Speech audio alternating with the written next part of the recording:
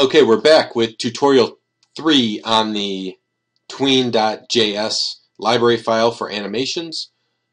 What we're going to be doing in this tutorial is learning how to chain multiple tweens together to either create an animated loop or just a more complex animation.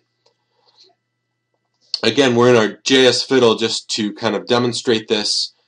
Up in the HTML section, again, we've just pulled in our library files, our tween.js, our request animated frame, and our jQuery. We haven't really used jQuery yet, and we're probably not going to in this one either.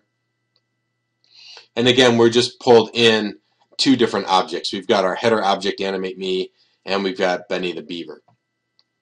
In our CSS part, once again, really all we need to do is just make sure that any object that you're going to animate has an absolute position put on it.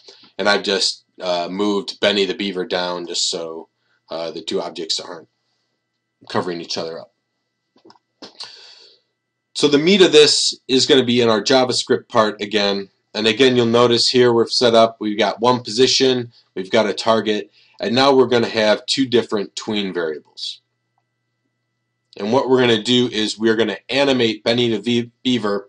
We're going to move him down to the lower corner of the screen, and then we are going to move him back to his starting position. And we're going to do that using the chain. We're going to chain two tweens together. So let's take a look at how this works. So our first tween, we have a initial position set up. This position is where Benny is at. Benny is at 0x 100y. Remember, he's down 100 pixels. He's at rotation 0. We've identified the target of our animation as Benny the Beaver. We set up our first tween, and we're telling it to tween to animate to position 250x 350y with no rotations in 1.5 seconds. We're not going to delay the animation at all. And just for this demonstration, we're just going to move in a straight line. Now, our second tween object.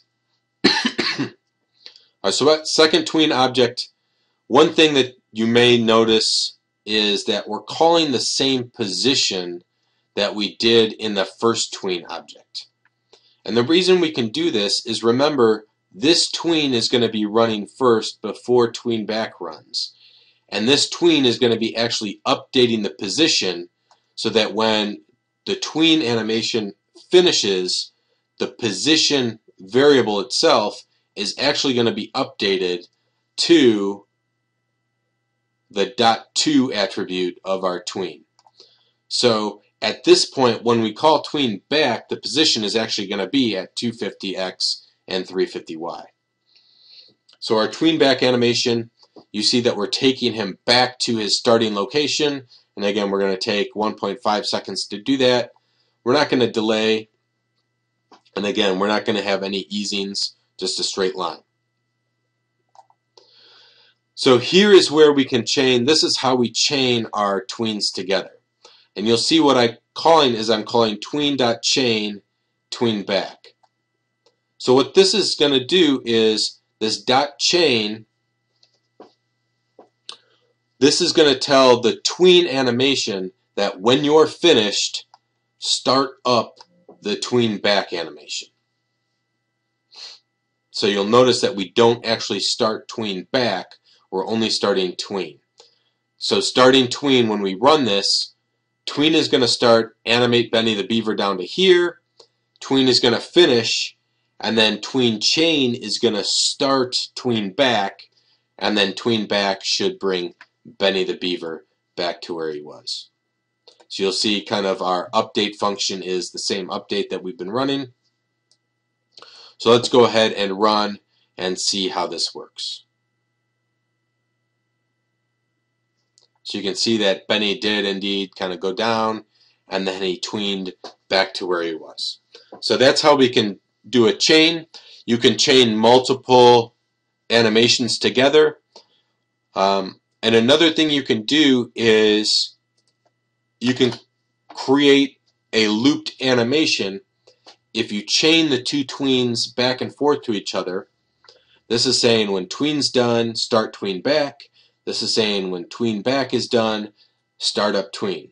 So it can kind of cycle back and forth, and if you do this, then we just have a loop of Benny the Beaver going back and forth.